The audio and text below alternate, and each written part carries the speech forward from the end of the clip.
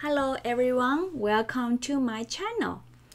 This is the first video about JavaScript, and I plan to create a bunch of videos, introduce JavaScript features, and it's very fundamental and informative. So some videos, if you are experienced, you will feel it's super easy, then just skip it, okay? And I will try my best to cover all the features in the JavaScript. So let's take a look at the first part of JavaScript, which is introduction, okay? First one is what is JavaScript? Initially, JavaScript was created to make web pages alive. What does it mean? It means when we click some button or mouse hover or mouse out, it will do something on the page, okay, which is our web page is kind of have some animation, okay, alive. And the programs in this language are called scripts. They can be written right in a web page's HTML and run automatically as the page loads. In the HTML, you can have a script tag, and in the script tag, we can write our JavaScript code. And runs automatically as a page loads means when we open our HTML inside the browser, okay, and when the browser see you have some scripts, okay, a browser will automatically execute the scripts that is talking about. And the scripts are provided and executed as a plain text. They don't need to have some special preparation or compilation to run. That's why it's called scripts. It can, whatever you wrote in the HTML, okay, it's gonna use that to run. It's different from Java. In Java, when we write some code and using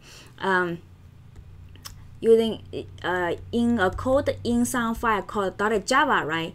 It has to compare into something called a .class. Then we run using those class files. But JavaScript, you don't need to do this special preparation or compilation, okay? Now, today JavaScript is really powerful because JavaScript can be executed in the browser as before. And it can be also run inside the server side, which you can use JavaScript like Node.js Express to build a RESTful application which connect to a database, access file systems, okay? So, or actually on any device that have a special program called the JavaScript engine, which means engine is a tool or it's a program which execute our JavaScript code, okay? Because in the browser, when we open the HTML and if HTML has some JavaScript code, why it can be executed in the browser? Because in the browser, it also have a JavaScript engine. So now let's take a little bit more about the JavaScript engine. A JavaScript engine, you can think as a software component or a piece of program, okay? And this piece of program will execute JavaScript code. So whatever you define a variable or call a function or call methods, and this engine, this program, this software will execute your code. The browser like Chrome, Firefox, Microsoft Edge, those browsers has an embedded engine, sometimes called JavaScript virtual machine. You can also just call it has a JavaScript engine inside the browser. Every browser nowadays will have a JavaScript engine, but they are different, okay? So engines are different in different browsers, which is vendors like Chrome. Chrome is a V8, okay? I think this V8 is initially created in 2008. Okay, and previously Microsoft IE is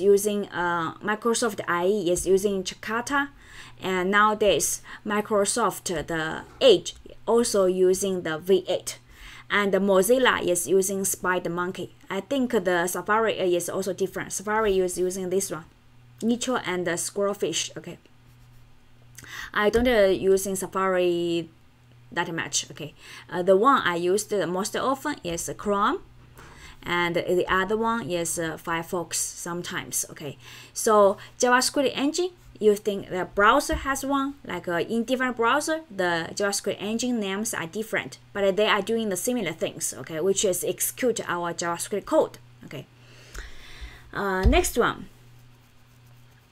What can in-browser JavaScript do? Which means when we open our HTML, okay, in the browser, okay, what kind of things this browser can do for our JavaScript code? We add the new HTML to the page, and it can add new HTML to the page. Suppose you click one button, you add some new things on the page. You can do it, like insert another paragraph. You can definitely do it. And you can change existing content. Suppose currently inside your browser you have the paragraph tag. In the paragraph tag, it's showing the hello, and now you want to change the existing content to be word. It can be do. You can be modify the styles. Previously the paragraph, the color is red. You want to change the color to be blue. Definitely. It can react to user's action, which means when you click some button, like suppose you sign up, okay, and when you click button, you want to do some validations, it can do run on mouse clicks and pointer movements. Suppose when you hover on the navigation, you want to show the sub links, right? You can do it, okay? And key press when similar things like Google. When we're doing the Google search, when I type something like a J, below it will come out some suggestions, right? You can also do using JavaScript, like a key press event, right? It can also send a request. This one you're talking about HTTP request over the network to remote servers. This one, remote servers, is talking about the server side. It can be these servers. It's talking about another program, okay, running on some servers. It can be Java built server-side application, Spring Boot, and Node.js Express, any servers, okay. It can use to download and upload the files, and those things. This one I'm not very familiar. Okay, I'm familiar with this one using Ajax. The newest API is called Fetch. We'll learn that. Okay, Fetch API to make a get, post, delete request, any request you want. Okay, it can also get and set cookies, ask questions to the visitors, show messages. Basically, all these things you can kind of like have interactive with the users visit your website, make our website alive, right? It can also remember the data on the client side, which means using the local store. You can also using cookie. Suppose I want to remember your preference on certain certain styles. You can store in the local storage, or your habit, or your hobbies. Okay, you can definitely put on the database. You can also store in the local storage. Here, local storage and the cookies, they are all talked about inside the browser, and we will show you in the future. Okay. And what kind of things the in-browser JavaScript do? There are certain things JavaScript cannot do. Okay. This JavaScript cannot do. It means the JavaScript code running in the browser cannot do. Okay, which is your JavaScript code. And those JavaScript code is running in the browser, and below the things cannot do. Like you want to access some operating system functions, like access some file systems. Okay, the JavaScript running in the browser cannot do that. And do you have a way? Yes, you have. we have a server-side JavaScript which can have direct access to OS functions, and the client JavaScript will make a HTTP request to request a server-side to do something for you. Okay, this one can do. And also different tabs Windows generally don't know about each other. This is also if you want to access cookies from another tab, generally it's not allowed for security reason. The browser doesn't allow you to do that. And the similar idea is the same origin policy. If you want to communicate over the net to the server where the page comes from, this one, same origin policy talking about you can only communicate over the net to the server where the current page came from. This one talking about, suppose currently you are on this website, and now you want to use your JavaScript code, make a request or do something to this server. Example. By default, okay, and you are not allowed to do, because the browser will force you to follow same origin policy, which means your JavaScript code running in this website can only make request to current website. You cannot make a request to another website. Okay, another website means if your IP address, if your URL is different, IP address is different, and the port number is different, or the HTTP protocol is different. Okay, when we cover, I think, do I cover? If you still don't understand, we will, when we talk about the fetch, we are facing the same issue again. Okay, and I will show you more. Okay, and here have some specifications and manuals. If you are interested, you can take a look at it. Suppose you want to see the specification of JavaScript, you can take a look at the specification from here. Here have a new term here. What is ECMA? Okay, this is it's a story, because when we talk about the language, we talk about JavaScript itself. And for each language, it's gonna have a specification. What is specification? Specification is talking about what the language should be. Define the language, okay, and how to define variables in JavaScript, okay, and the syntax about JavaScript. This is a specification. Basically, defines the language itself. Okay, that thing is organized by ECMA. This is an organization which manages the specification of a JavaScript language. The reason it cannot using JavaScript this word is because this word is owned. The trademark, okay, is owned by Oracle, so we cannot using JavaScript this word because of the trademark issue, copyright issue. So when we talk about JavaScript language, the specification we're using ECMA. Okay, like in the future you will see some people talk about ES6. This ES is talking about ECMA script.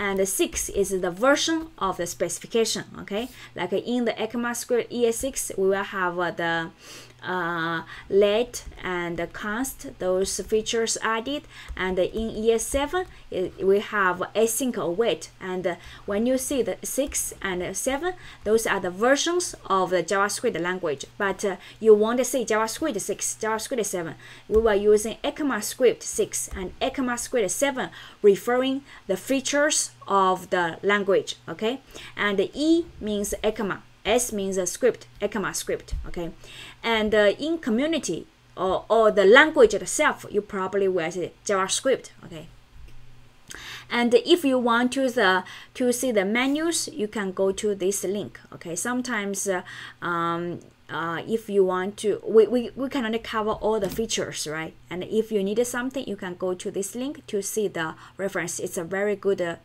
tools website. Okay, and if you want to see compatibility tables, you can also find it, because as the language grows, some features are deprecated and some new features are added. And when you run those new features in the browser, you want to see which browser supported, which browser not supported, right? You can go to the links below to see compatible stuff. Okay, and for entire playlist, I will using the code editors, which is where you code your JavaScript code. Okay, I will using the IDE called Visual Studio Code. I personally like this IDE very much. It's very simple and it's very powerful. And WebStorm probably very similar to IntelliJ. If I remember correctly, this one you have to pay, right? I don't know. I never used this one. Okay, the IDs I used.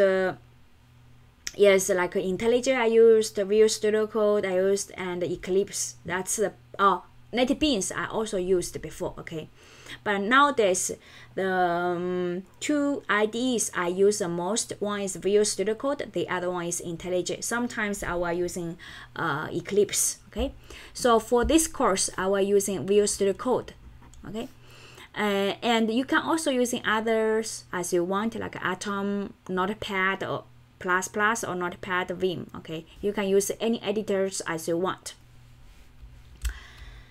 How to develop our how to debug our code. Okay, suppose you have some errors, and in the browser you will see a developer tool, and in the console, whenever your JavaScript code has some errors, you will see here. Let me show you inside the browser. Okay,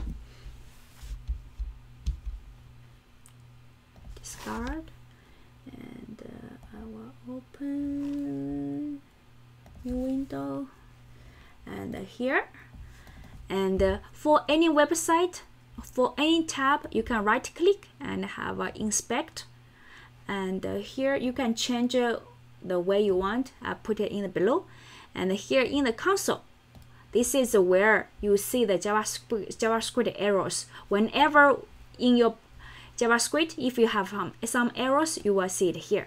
Suppose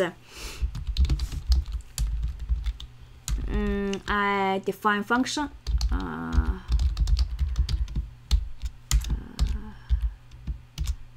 log. Okay, like see here, you will see f is not defined because I'm trying to print f and I didn't define f, so you will see error. Suppose I defined let x equal 0, I referring x, you will see 0 being printed by I referring y, m. Okay, you will see m is not defined. So when we debug, we are using the console. Okay, how to turn on? Right click, inspect, and you will see the console, and here you will see all the errors. Okay, and don't worry, we'll show these tools a lot of times, you will see. So that's it for the first video. It's kind of like, it's very informative, and the first video. Okay, so that's it. See you guys in our next video. Bye bye.